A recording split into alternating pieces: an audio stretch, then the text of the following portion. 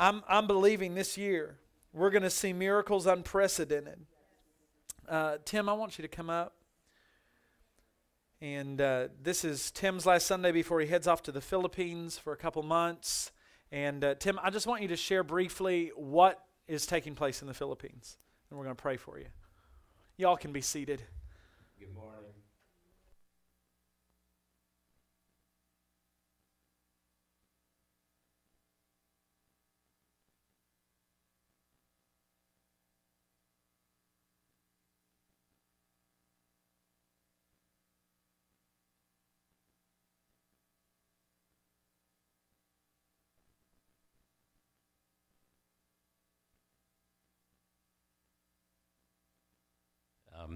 So I've spent maybe a couple days researching and trying to figure out how in the world what I need to do when I arrive. So as soon as I arrive in the Philippines, this is after 20 hours. It's about a 20-hour trip because it's the other side of the world. I have to go in quarantine. So I had to purchase a hotel for an exorbitant rate to go into a quarantine for 5 days. And at the end of the 5 days, they'll come and do another COVID test. And I have to have a COVID test before I leave. And I went ahead against everything that was in me, and I got vaccinated.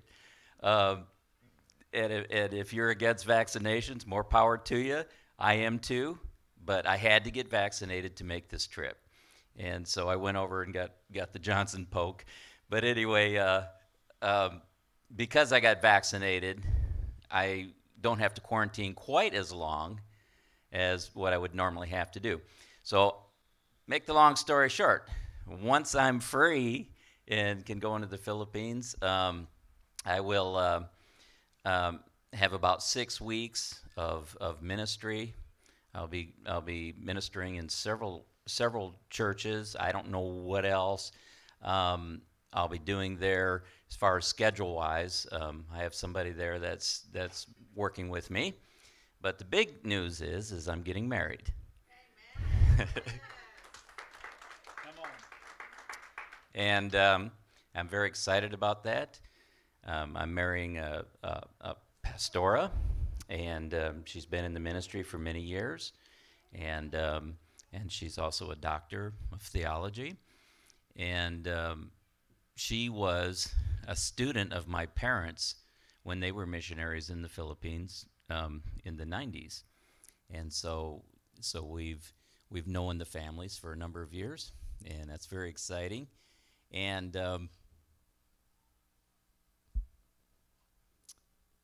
so the word of the Lord that I got, it's a little snip out of Matthews 11 and 12. And the kingdom of heaven has suffered violence, but the violent take it by force. And that's the word of the Lord that I got. That, 2021 was brutal, but 2022 has a promise. In the kingdom, we will take the kingdom by force. Yeah. We've been beat up enough. We've been beat up enough by this government. We've been beat up enough by this COVID, which is the equivalent of the flu right now. We've been beat up enough. It's time for the church to rise and take the kingdom by force. Amen. And that's what I'm doing in the Philippines. Amen. Let's stretch our hands towards Tim. The scripture I have for you, Tim, is Joel 2:25. And I will restore and replace for you the years that the locust has eaten, the hopping locust, the stripping locust, and the crawling locust. And you shall eat in plenty and be satisfied and praise the name of the Lord your God, who has dealt wondrously with you, and you shall never be put to shame again. Father, as we send him apostolically, we thank you for the anointing that breaks the yoke. I thank you for the ending of a season. I thank you, Father, the last several years of hell comes to an end, and you release him into a fresh season. I thank you that this marks a new season for you, Tim, releasing you into destiny and purpose, living out the promises that have yet to come to pass, and that you shall eat and be satisfied and never put to shame again. Amen. In Jesus' name. Amen. Amen. Amen. Hallelujah. Well, you know that song, There's a Miracle in the Works. When we were in labor and delivery, everything had been going as planned, and that song just kept coming to me. And I was going, okay. And so I turned it on, and I'm worshiping with it, and Anna's in bed, and everything's as planned. Baby's been head down all day. I come in to do that final check, and she goes, oh, I think I feel an ear. And I knew something was wrong. And so she said, I'm gonna get the doctor on call. Our doctor had gone home for the day, which I was a little perturbed by, because you have a plan, right? And so our doctor had gone home, so they send in this other doctor, and she said, I'm just going to do a quick check. And they brought in the ultrasound machine, and this doctor was a hyper doctor. And she goes, oh my gosh, it's an emergency. The baby's feet first, and we got to rush you back for an emergency C-section, and da da da da da. I mean, just hyper. I don't do hyper well. And in my ears, all I can hear is what Dr. Jones had said to us in 2015, which is your wife will not survive a C-section. It will be fatal to her if she has a C-section. And here's all the reasons why. So being vulnerable and real, I went into fear mode. I was afraid. Because here I am, almost lost her in 2019, and now you're telling me you're going to do the one thing every doctor's always told us not to do. And so our doctor comes back. She comes back up, and she says, well, you have two options. We can deliver a breech baby. That's not impossible. We can do this, but here's the risks that you're facing. If he gets stuck, we're going to have to do a C-section anyways. And the risk of him losing oxygen is, this percent, and goes through all the stuff. Well, for weeks, I had been praying because I had this suspicion that the enemy was going to try and give Everett a birth defect. I really felt that this was the attack of the enemy, and so I'm going, okay, this isn't our option. We can't deliver a breech baby. He's going to get stuck. I knew it. I just knew he's going to get stuck, and he's going to lose oxygen, and we might have a vegetable as a child. And we still might have to have an emergency C-section, and at that point, it's still going to put Anna at risk, and they both could die. And so I told the doctors to get out of the room. My father-in-law had been in the room, asked him to leave, and I'm talking with Anna.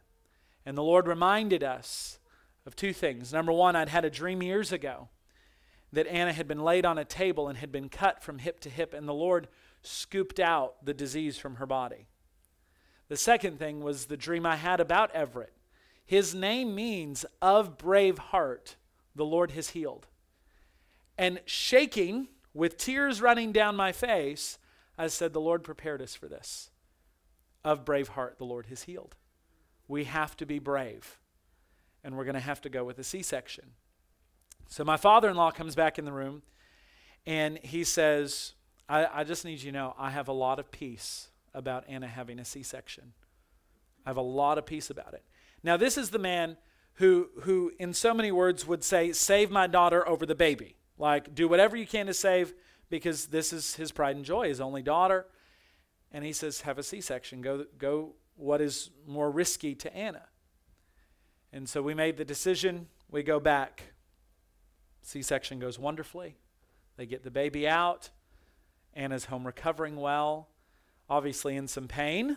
Obviously there's a recovery process from a C-section. But I want to thank our church for praying.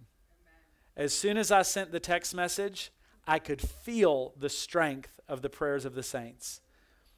So I want to talk to you this morning about owning the call of God.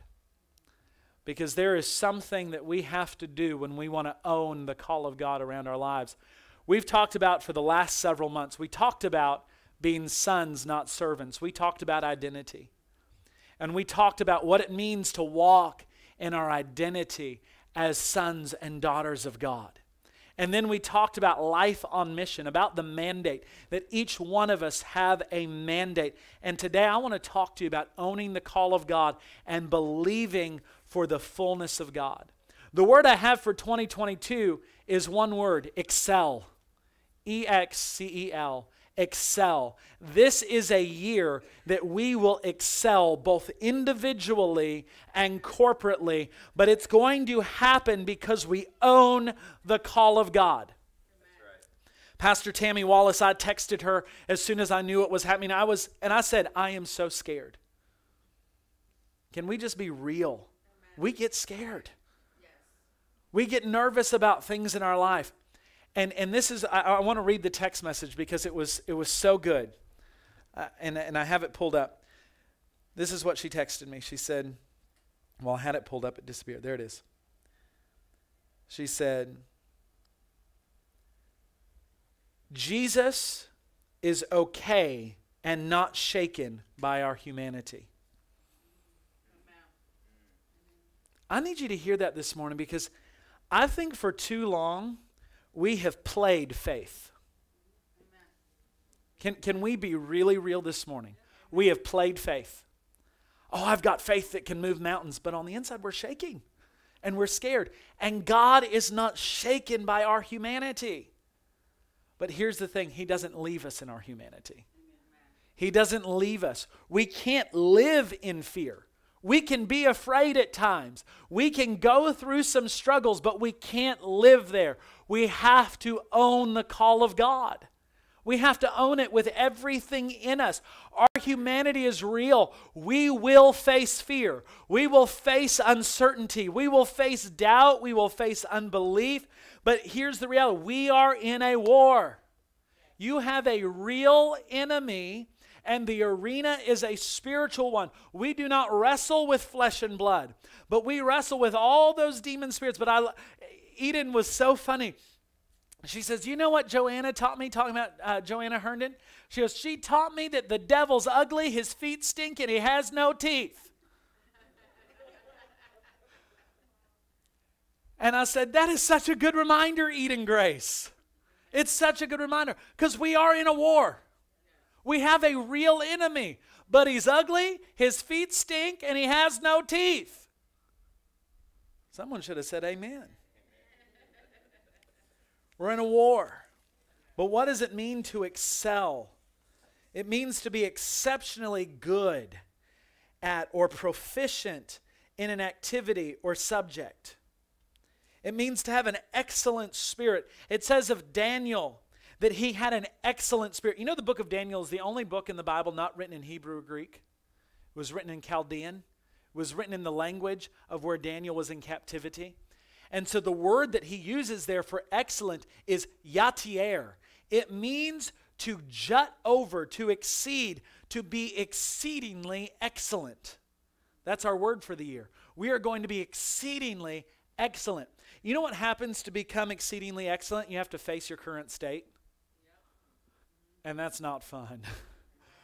I was talking with Shelley about a situation this week, and I had to face some things. The Lord wanted me to take some responsibility for some things that I had not wanted to take responsibility for because of past failures. Now, I'm not talking about moral failure. I'm just talking about areas of our life where we weren't excellent.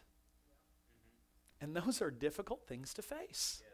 Because we don't want to face them, because if we face them, we become accountable for them. And if we become accountable for them, then we have a responsibility to act on it.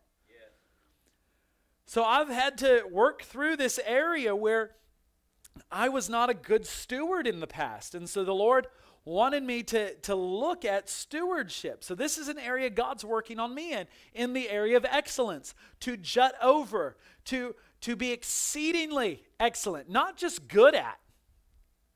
The Lord isn't looking for us just to be good at something. He wants us to walk in excellence. He wants us to walk in such a spirit that people take notice. It says Daniel was of an excellent spirit, and they noticed him. They noticed there was something different about him. Numbers 14:24, which is kind of my verse for the year. Caleb was of a different spirit. That Hebrew word I talked about last week, it's the arrow that flies the farthest. Caleb was the arrow that flew the farthest. That there was something about the way that he was structured. He was aerodynamic, kind of like Greg's Mustang. You know, it has that slipstream that just catches the wind, right? There's something different. That's what God wants us to be. So how do we get there? How do we get there? Well, we've got to believe for the fullness. Turn in your Bibles to John chapter 1. John chapter 1 and jump down to verse 12. John chapter 1 verse 12. And I'll give the scripture slowly to you, Melanie, so you can pull them up. John 1 verse 12. John 1 verse 12. Because I want to read this together this morning. John chapter 1 verse 12 is where we're going to be. When you're there, say amen. But as many as received him, to them he gave the right to become children of God. To those who believe in his name, who were born not of blood, nor of the will of the flesh, nor of the will of a man, but of God. And the Word became flesh and dwelt among us. And we saw his glory, glory as of the only Son from the Father, full of grace and truth. Let's jump back to that verse 12. But as many as received him, to them he gave the right to become children of God. Here we have an important connection. Those who have received Christ become children of God. It is a becoming as we behold. What you behold, you become. Those who received him, to receive means to take in fully, to partake of. When we receive communion, we are partaking, we are taking in fully. To those who received him, he gave them the right to become. What does it mean to become? It means to be transformed from one image to another. To those, do we have verse 12 pulled up? Can we get it? Verse 12. But as many as received him, to them he gave the right to become children of God. We need to understand this. This one, this Son of God, this one who came as the Son of God, the child of God, the only begotten of the Father, Jesus Christ, one distinct factor concerning him, the one who was full of grace and truth, according to verse 14. The Word became flesh and dwelt among us, and we saw his glory, glory as of the only Son from the Father, full of grace and truth, full of the ability and the empowerment of God, full of the revelation and the truth of God. No limitation. He who came, those who received him, were given the right to become the children of God. So if he was the only begotten of the Father, who was full of grace and truth, the full embodiment of the revelation and the power of God, if he was the only begotten of God, if he gave us the right to become the children of God, then we walk in the same likeness with no limitation. There is no limitation to those who are the children of God. John 3:34. For he whom God has sent speaks the word of God, for he gives the Spirit without measure. Here's what the Amplified says. For since he whom God has sent speaks the word of God, proclaims God's own message, God does not give him his Spirit sparingly or by measure, but boundless is the gift God makes of his Spirit. How many of you are ready to be boundless this year? Boundless, without limitation. Those who received him, he gave them right to become the children of God. And he gives his Spirit not sparingly or measured, but boundless is the gift God makes of his Spirit. So for Jesus, his anointing and his ministry was without limitation. He had the fullness of the Spirit. He had the full measure to do all that his Father required. Yet for us, if we consider the realm of miracles today, some blind eyes are opening, but not all. Some deaf are hearing.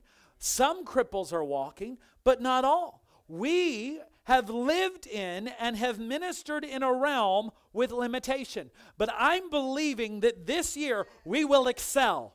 We will go beyond limitation. We will get past the boundaries of what we have held on to as our own crutches of unbelief. Yes, our humanity is real.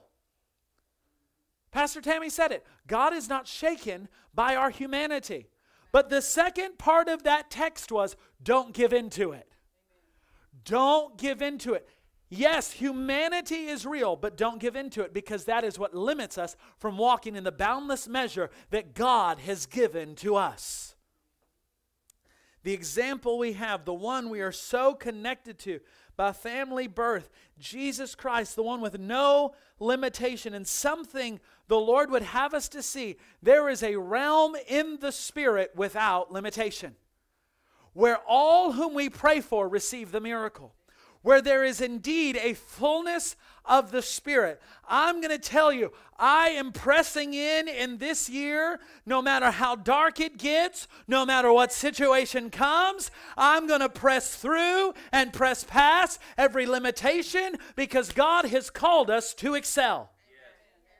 You know, I used to get real annoyed when I'd hear preachers say things like, well, if God has brought you through, shout amen.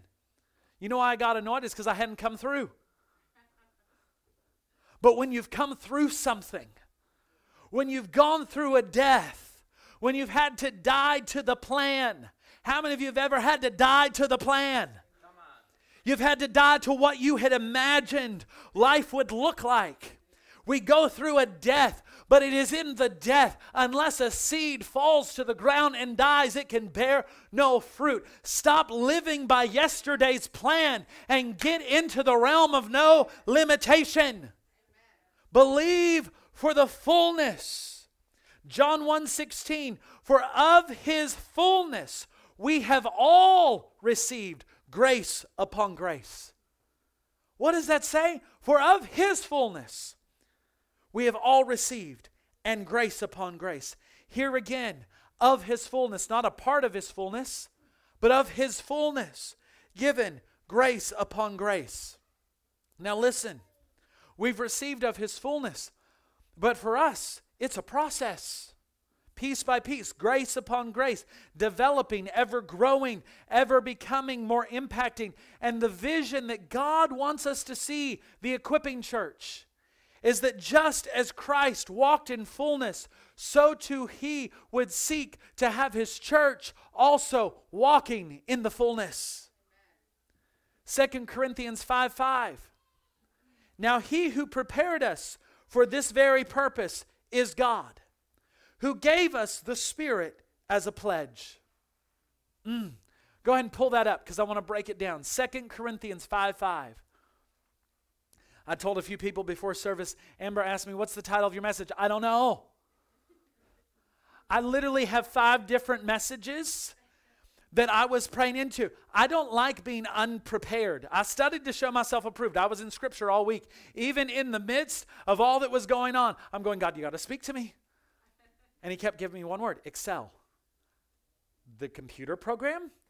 Yes, I spent lots of hours in Excel this week, putting together some spreadsheets.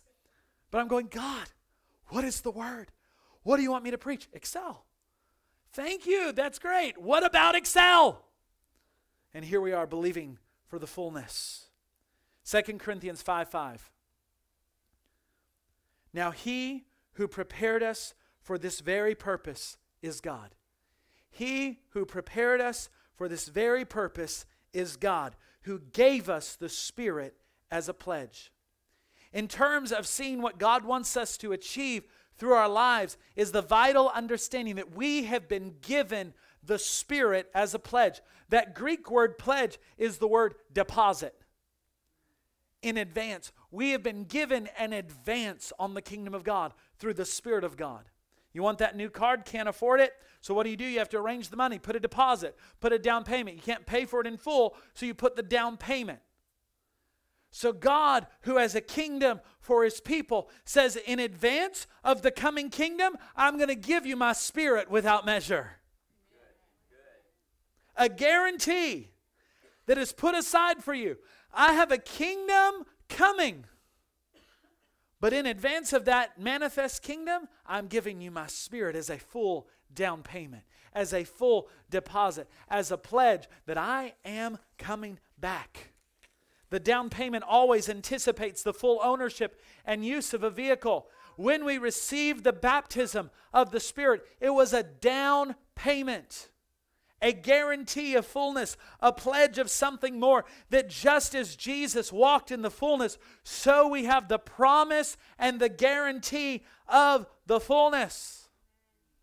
Yet today we live in a tension. If we were to be honest, some receive sight, some receive healing, some cripples get healed, yet the Spirit is our guarantee that it will not always be that way. Let me say that again. The Spirit is our guarantee that it will not always be that way. There is coming a day where I believe every person that I pray for will be healed. That every person you pray for will be healed. That the miracles will come easy. We won't have to contend for them. But you know what's going to happen? We got to step out of ourselves. We got to deal with our humanity. So the question is, how do we enter the fullness? How do we receive not just the down payment, but receive the fullness of the kingdom? In Exodus, as the people of God come into freedom from slavery, the promise of God was to bring them to a land flowing with milk and honey. It was the promise of fulfillment, of abundance, of no lack, complete provision and blessing. And I want you to turn in your Bibles to Numbers 13. Numbers 13, and jump down to verse 21. Numbers 13, 21. As you're turning there, let me give you some context. In Numbers 13, the children of Israel finally arrived to the time to inherit the promise of God. They stand on the brink of the land promised. Here they are, right at the cusp of the breakthrough. Here they are, they're standing right there. They can see it. The land flowing with milk and honey. Numbers 13. Verse 21. Moses sends spies to check out the land. We talked a little bit about this last week, about Caleb, how he was of a different spirit. Numbers 13, verse 21. So they went up and spied out the land from the wilderness of Zin as far as Rahab, at Labo Hamath.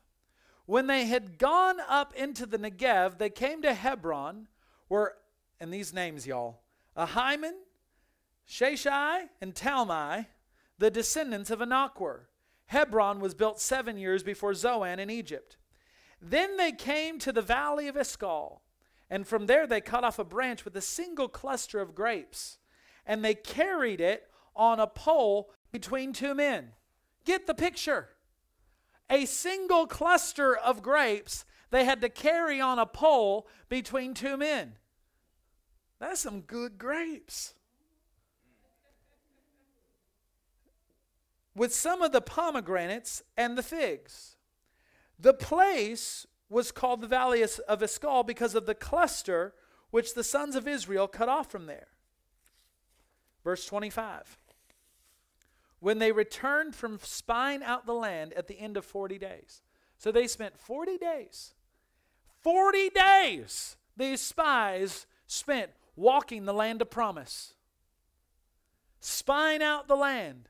They went on and came to Moses and Aaron and to all the congregation of the sons of Israel in the wilderness of Paran at Kadesh. And they brought back word to them and to all the congregation and showed them the fruit of the land. So they reported to him and said, we came into the land where you sent us, and it certainly does flow with milk and honey, and this is its fruit. Now, if they'd stopped there, they would have been good. But here's what happened. Here's a word. Nevertheless, the people who live in the land are strong, and the cities are fortified and very large. And indeed, we saw the descendants of Anak there. Amalek is living in the land of Negev. The Hittites, the Jebusites, and the Amorites are living in the hill country. And the Canaanites are living by the sea and by the side of the Jordan. Two things to notice here. Number one, the promised land was everything and more is promised. God had not lied. I'm sending you to a land of promise, a land flowing with milk and honey, with grapes and bunches so huge that they have to be carried on poles between two men. But here's the second thing. The land had enemies. So the spies come back. And they come back with the foretaste, the pledge, the deposit, the guarantee for fullness. Here are the grapes, children of Israel. Here's everything. It's just as they promised. It's just what God said. But we're afraid. There's big people there. Their cities are big. Their cities are fortified. Yes, the land is everything that God said it would be. But we saw some things that made us afraid. It was a great moment. You know, it reminds me of just like the day that I received the baptism of the Holy Spirit. I was 8 when I got filled with the Holy Spirit. It didn't happen in the traditional up at the altar type of way. We had a lady in the church at the time. Her name was Sister Kay. She'd grab people's tongues and shake them and say, "Loose in the name of Jesus. Give me your tongue." That's how she'd pray. I don't pray for people like that to receive the baptism of the Holy Spirit. Number 1, COVID. Number 2, that's just gross. But she'd take your tongue and shake it till you got filled with the Holy Ghost. So I was up at the altar one night, and I saw her coming, and I'm thinking, She came to me and she said, "Little brother, you know, I think the Lord's going to do it like He did it with me. You're going to wake up speaking in tongues." And I thought to myself in that moment, well, if that's how He did it with you, why don't you just pray for everybody to have that? So grabbing people's tongues. Lo and behold, the next morning, woke up, couldn't speak in English for a couple hours. Filled with the Holy Ghost. But it was what was made available. I realized in that moment what was available to me. As I began to pray in the Holy Ghost, I began to feel the river that God promised in John 7:38, "Out of your belly shall flow rivers of living water." And it began to transform, and I began to understand there was a supernatural capacity that God gives us. But here's the problem. To enter the promise, to inherit the fullness, to partake of the promised land, some enemies have to be fought and overcome. And this is where we stop short every single time. Is that we believe for the fullness, we believe that God can do it, and then our humanity shows up and we live in our humanity rather than stepping into the supernatural access that God has given us. There has to be some overcoming and conquering. As we read of their history, you would think that by now, 4,000 years later, that we as the church would wake up to the reality of what He's paid for. And you'd think 4,000 years later, we'd read their history and we'd see that God was always on their side and that it was His intention to ensure the promised land and its fullness was received. There was some conquering that was required, but you would think that by now they would have realized, if God brought me through, He'll bring me too. But we often don't. See, our temptation often is this: sneak over into the promise, get a little bit of the fruit, and bring it back to our wilderness. Let me go get some more grapes. Let me make sure the giants don't see me. Let me make sure I stay under the radar just enough. Let me partake of just a little bit of what God has promised. Maybe a glass of milk. Maybe a tablespoon of honey. Maybe just one of those grapes. I'll just have a little bit of it. Maybe we conquer just a few things in our life and then we grow comfortable. I'm good living in the wilderness as long as I can eat of what's in the promise. And that's how we often live. Just enough.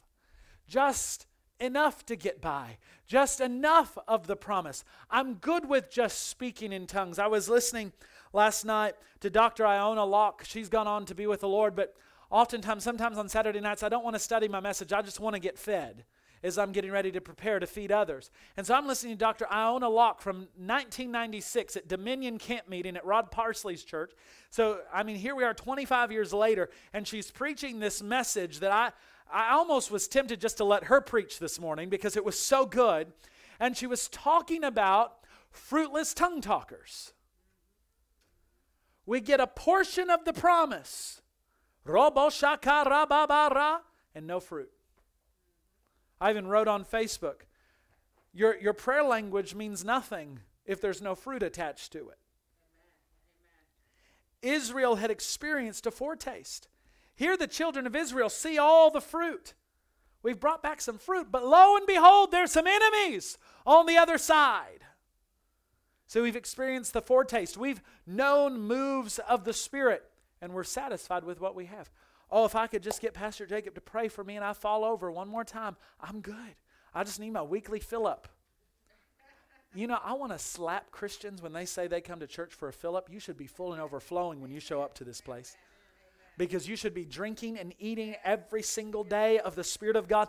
Now, do we come empty sometimes? Yes, because we've been battered, beat up. Our life is sometimes difficult. Are there times I come in here empty on a Sunday morning? Yes, there are times. And I get filled up before I get up there. But let me tell you, I don't make that a repeated process. I can't feed you out of what I don't have. And you're supposed to be out there feeding others who have yet to come into the sheepfold. And you're supposed to be demonstrating what the kingdom is. You can't do it empty. So don't come here for a fill-up. Come here fulled up. Amen. That's not even proper English. Fulled up. Always envision is settling in a land flowing with milk and honey where, like Jesus, there's no limitation. But Israel failed to enter because they wanted to settle. They didn't want the war. Victory only tastes sweet when there's been a battle. Victory without a battle isn't victory at all. That's just maintaining. The danger is always to settle for what we have. The opposite of excelling is settling. So the temptation for us is to settle. To no longer press for more, to lose the fresh wind of the Spirit driving us to know and experience that there is more. There is a fullness we have yet to receive where there is no limitation. It was the temptation that Elisha had faced. Remember in 2 Kings, the opportunity for him was double anointing or a limited anointing. His first taste was while plowing when Elijah throws a mantle on him. And as the time got closer for him to enter the fullness, 3 times he was tested if he would just settle for a touch. Elijah had thrown the mantle on him early on in his life. But as the time is coming near for Elijah to depart, Elisha was tempted 3 times. Settle here in Jericho. Settle here in Bethel. Settle here in this place. Just settle. The prophets at Bethel. Elijah himself had said, I don't know if you can handle the fight. Why don't you just stay behind? I threw it on you. You can have a touch. All offering an end to his suffering, the fighting, the struggle of faith. You have an anointing? Go enjoy it now. The temptation was huge. No more having to deal with grumpy Elijah. No more eating bad food, living in bad accommodation, able to settle down. Everything was against him for entering the fullness. And everyone else had settled.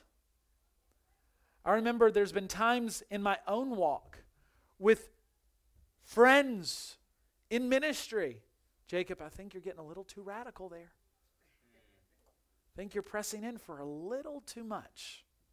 You shouldn't talk about those things. It makes people uncomfortable. Just prophesy over people. Don't share encounters anymore. It's too much. The temptation to settle, to fit in. You're too fanatical. You know, you just talk about Jesus too much. I've had Christians say that. Why not just become like the rest of us? I remember one time, this was when I was traveling a lot, I had a pastor friend say to me, you know, if you wouldn't talk about this particular subject, you'd get a whole lot more invitations. I had an invitation to do a TV show, and they said, we just don't want you to talk about this aspect. And I said, that's what my whole ministry is about.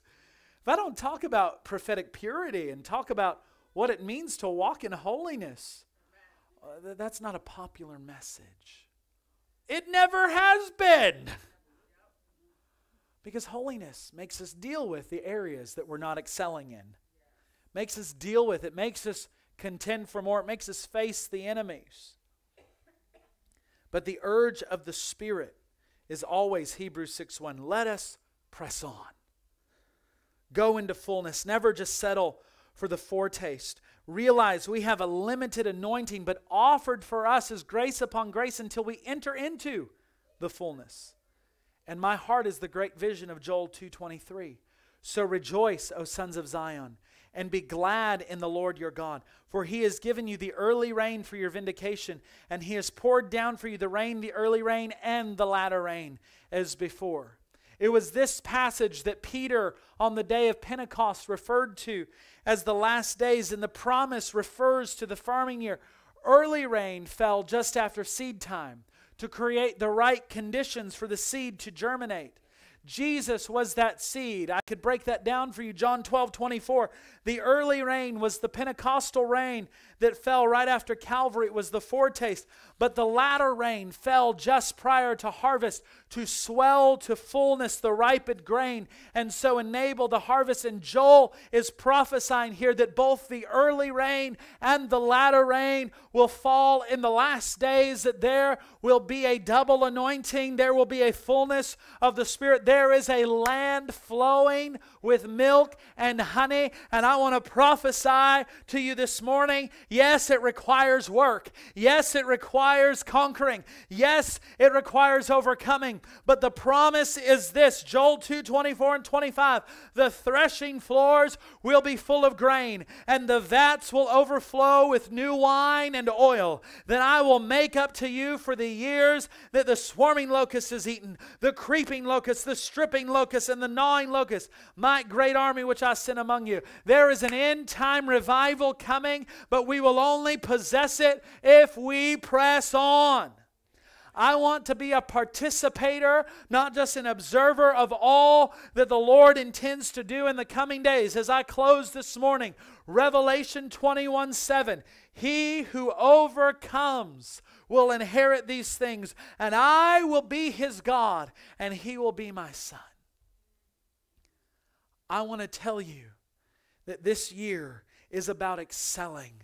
It's about being the arrow that flies the farthest. It's about saying, I'm not going to be held back by my past. I'm not going to be held back by my present. And I'm going to let the powerful pull of the future, the anchor of hope in my future that is ahead of me, draw me into what God has given me. If the children of Israel would have just seen the promise over the problems. As I close, if I can get that music on this morning. If they could have seen the promise over their problems, they wouldn't have just had to carry the vines. They could have lived amongst the vines 40 years earlier. But because there were some problems, there were some giants, there were some strongholds that they were going to have to overcome, they couldn't see the promise past their problems.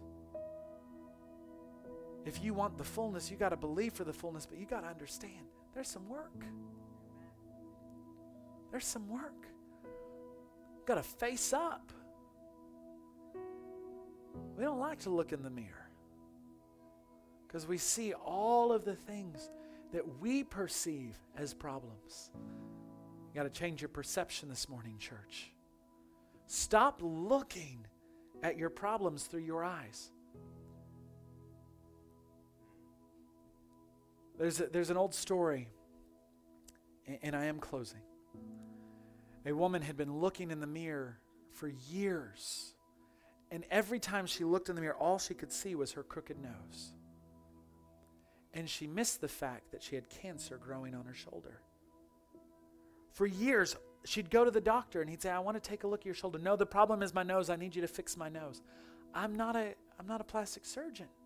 But you've got an issue. I can see this growth here. She finally went to a cosmetic surgeon, had her nose fixed, and died a day later of stage 4 cancer. Because we often look at what we perceive our problems to be, ignoring what's growing on the inside of us. God wants to deal not with the superficial problems. He wants to deal with the things that keep us from the fullness. This is the year to excel. I don't have some rhyming, timing, prophetic word for 2022. I'm not going to join the bastion of prophetic words all over the internet. Because the Word of God is enough. And this is what the Word of God is. Let us press on. Let us excel. Let us get the fullness. Let's not just believe for it anymore. I'm so tired of believing for revival. I'm so tired of believing for miracles. I want to walk in them. How do we do it? Face up to the issues. Deal with the junk. Let God clean us out. And let's do it. Will you stand this morning?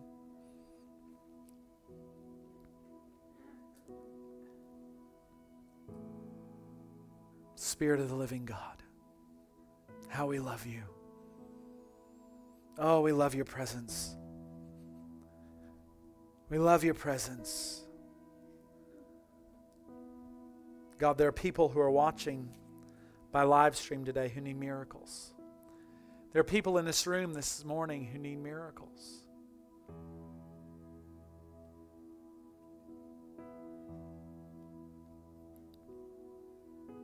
Jesus. Karen Lauser needs a miracle. Buddy Stapper needs a miracle. Yolanda needs a miracle. There's so many in this room this morning that need miracles. And God, you are able.